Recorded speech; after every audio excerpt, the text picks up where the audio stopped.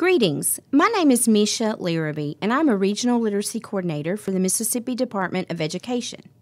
Today, we are going to discuss the Literacy Focus of the Month in action. October's focus is vocabulary and word attack strategies.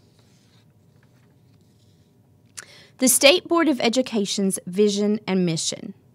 Vision: to create a world-class educational system that gives students the knowledge and skills to be successful in college and the workforce, and to flourish as parents and citizens. Mission: to provide leadership through the development of policy and accountability systems so that all students are prepared to compete in the global community. State Board of Education Goals, 5-year strategic plan for 2016 through 2021. All students proficient and showing growth in all assessed areas. Every student graduates high school and is ready for college and career. Every child has access to a high-quality early childhood program. Every school has effective teachers and leaders. Every community effectively uses a world-class data system to improve student outcomes. And every school and district is rated C or higher. Our session goals. Our first session goal is the Literacy Focus of the Month purpose. Next, to examine the research on vocabulary knowledge. To discuss ways students acquire new vocabulary, and to explore vocabulary and word attack activities. The purpose of the Literacy Focus of the Month is to provide guidance to administrators and teachers for supporting a monthly school-wide instructional focus based on best practices and research-based strategies in literacy. The Literacy Focus for October is vocabulary and word attack strategies. The importance of vocabulary. Vocabulary research says that vocabulary is the glue that holds stories, ideas, and content together, making comprehension accessible for students. The number of words that students need to learn is exceedingly large. On average, students should add 2,000 to 3,000 new words a year to their reading vocabularies. Vocabulary experts agree that adequate reading comprehension depends on a person already knowing between 90 and 95% of the words in a text. Vocabulary acquisition. Students add words to their own vocabulary in two ways. New words are added through intentional vocabulary instruction and incidental vocabulary learning. Intentional instruction. Exposure to words through direct, explicit instruction. Fewer words, but deeper knowledge. Instruction in word learning strategies. Prioritizing vocabulary instruction. An emphasis on Tier 2 words. Incidental learning, the indirect exposure to words. Most words are learned this way. The independent use of word learning strategies, and exposure to all tiers. When deciding on words to teach intentionally, words must be prioritized. Words can be classified by the 3 tiers of vocabulary. Explicit vocabulary instruction should consist mainly of Tier 2 words. Tier 1 is the basic, everyday, familiar words, and Tier 3 is the domain-specific academic vocabulary. Vocabulary, activities, and strategies. One vocabulary strategy is the use of interactive word walls. A word wall is a systematically organized collection of words displayed in large letters on a wall or other large display placed in the classroom. It is a tool to use, not just to display. Interactive word walls incorporate morphological instruction, apply context clues, and they are meant for daily interaction. When creating interactive word walls in your classroom, be selective. Use Tier 2 and Tier 3 words. Add words gradually. 5 to 10 vocabulary words may be taught, but you want to post the words you want them to use on the word wall. You may teach 10 words and only post 5. Make it visually appealing. Use it for class games, student writing, etc. Insist on correct spelling of word wall words. The PAVE map. The PAVE procedure was developed to encourage students to check the dictionary definition against the context in which the word appeared. It also helps students remember word meanings by associating the word with a visual image. PAVE stands for the 4 parts of the procedure: prediction, association, verification, and evaluation. Here is an example of a PAVE map using the target word vista.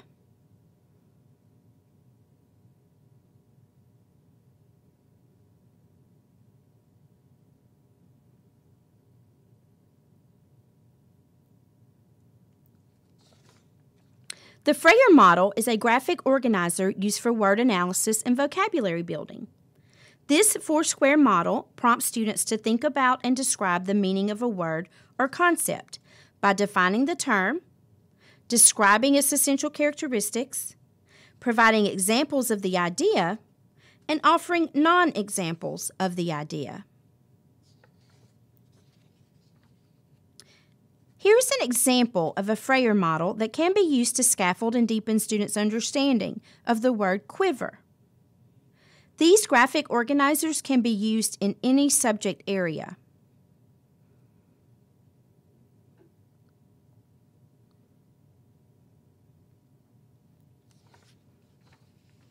Some ideas for assessment include posting a completed model, presenting a model orally, or publishing a class dictionary.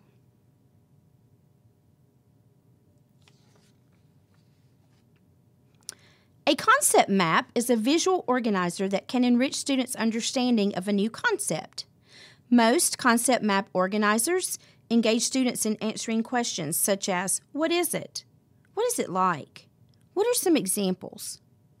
Concept maps deepen understanding and comprehension.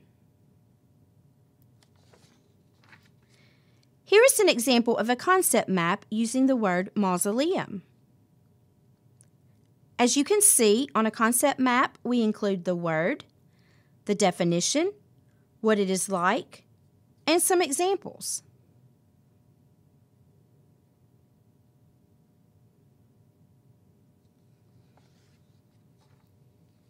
Remember, students' word knowledge is linked strongly to academic success because students who have large vocabularies can understand new ideas and concepts more quickly than students with limited vocabularies. Here are some additional resources.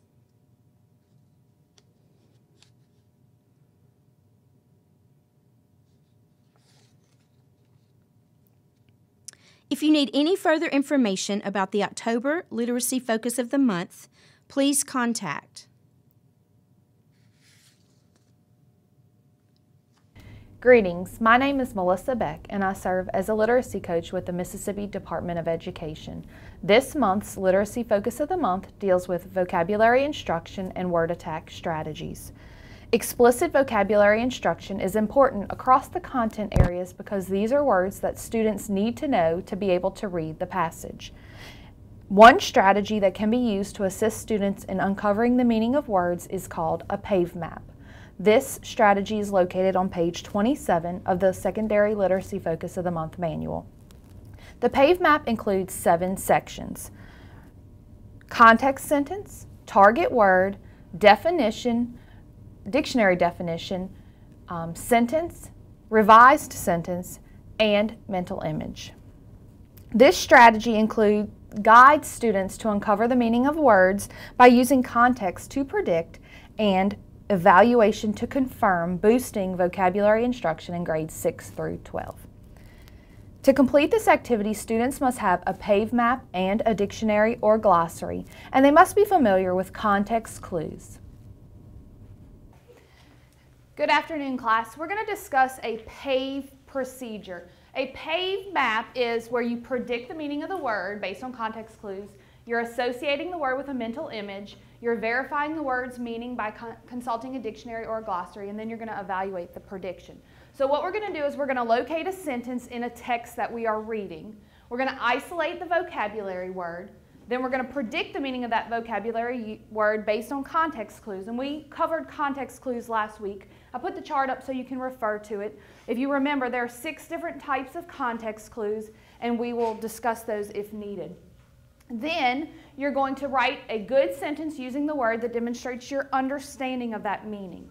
Once you do that, we're going to consult the dictionary, and we're going to decide, we're going to evaluate if your definition of the word was correct. Then we're going to look at another sentence that contains the vocabulary word based on a verified definition, and then we're going to draw a picture or a personal association or a mental image for you to be able to remember the definition of that word. So we're going to look at this paragraph right here, and this is coming from the American Revolution, and it says, again, in 1777, the late arrival of Howe's reinforcements and store ships gave Washington time that he sorely needed. Men to form the new Continental Army came, and slowly, and not until June, did the Americans have a face of 8,000. On the northern line, the defenses were even more thinly manned. Supplies for troops in the field were also short, but the arrival of the first 3 ships bearing secret aid from France vastly improved the situation. They were evidence of the covert support of the French government. So we're going to look at the word covert. That's going to be the vocabulary word we're going to discuss. So the sentence that we're going to pull is, they were evidence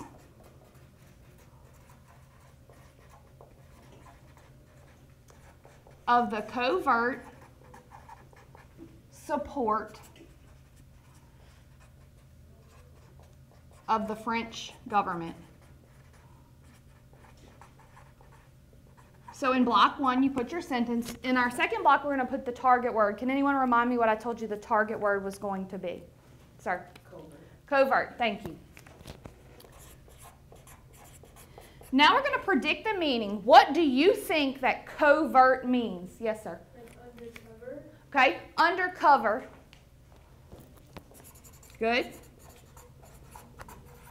Anyone else have an idea of what they think covert may mean? Okay, so now we're going to use this word, covert, in a sentence. Can anyone provide me a sentence with using undercover as the meaning of covert to use? Okay, let me give you an idea. You could have maybe a covert agent, kind of like the Secret Service, or you could possibly have maybe covert military operations. Okay? Yes, ma'am. The spy was covert information. Okay. The spy was covert in his mission. Now, let me ask you, does that tell us what covert means, meaning undercover? Yes or no? Does that sentence tell us? No, but we can add to it. How can we define covert adding onto that sentence? The spy was covert in his mission by? Secretly hiding in bushes. Okay, good. By secretly hiding in bushes. Now, does that define what covert using our sentence? Okay, good. So now let's look in the dictionary. Can somebody open up your dictionary and find covert for me?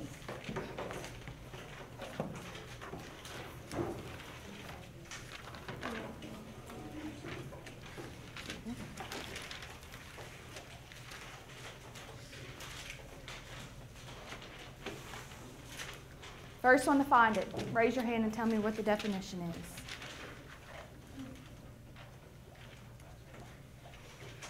Yes, ma'am, in the back. One that, oh wait, it says one that is converted. One that is converted. Okay, is that the definition that you have, ma'am? No, I have a hiding place concealing the device. Okay, a hiding place.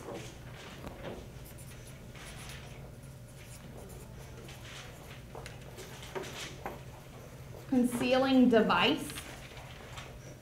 Does anyone else see a different definition? Yes, sir. Feather covering the bases of the quills of the wings on and tail of a bird. Okay, so a covering on a bird. Okay, so we'll put covering.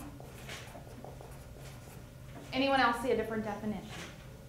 Okay, good. So we've located in the dictionary that covert can be a hiding place, a concealing device or something that conceals or hides you, or covering, that's covering up a bird like its feathers. Okay, so now let's include a revised sentence using that dictionary definition. Okay, let me give you some samples of things you could possibly use. You could possibly talk about a covert camera. Have you ever heard of a nanny cam? Where people who have babies leave a camera in there and they're trying to watch what the nanny's doing, they're spying. Okay, so that's a possibility. That would be something that was hiding or concealed. Okay, can you think of another sentence using that covert?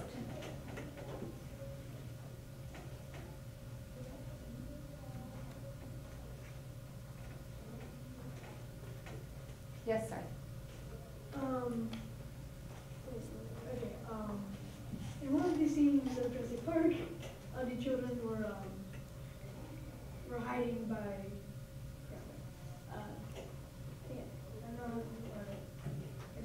Okay, but you're saying somewhere at the park the kids were hiding. yeah, in the kitchen. Okay, so let's think about, he's saying at the park kids were hiding. So how can we use covert? What were they hiding under or behind? Let's build off of his sentence. A building? Okay, a building. All right, so we can say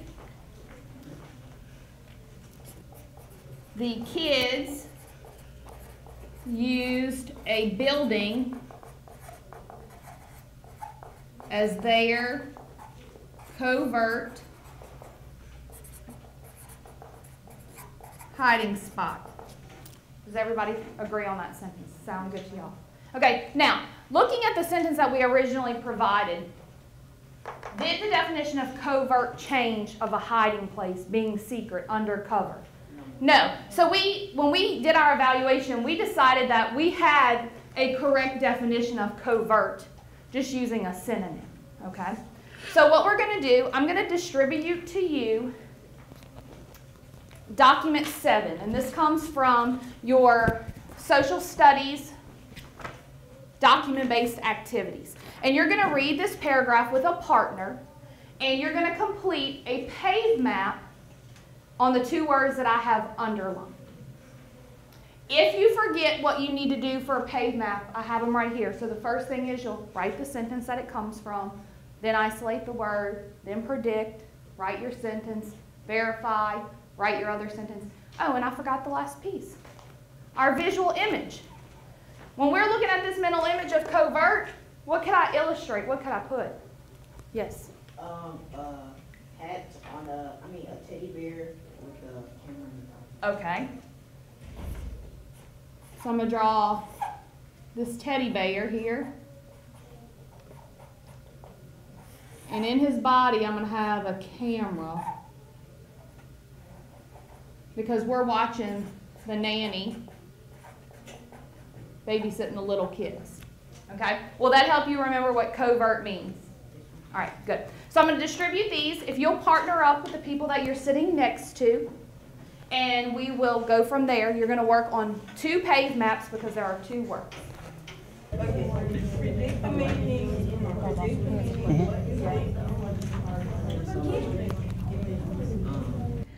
Once students are ready for independent practice, a teacher can distribute a pave map and a content-specific passage and have students complete the thinking map as a pre-reading or during reading vocabulary strategy. This activity can be extended by having students present their findings on vocabulary words during the reading and by adding these words to a word wall. This strategy can be used in any content area.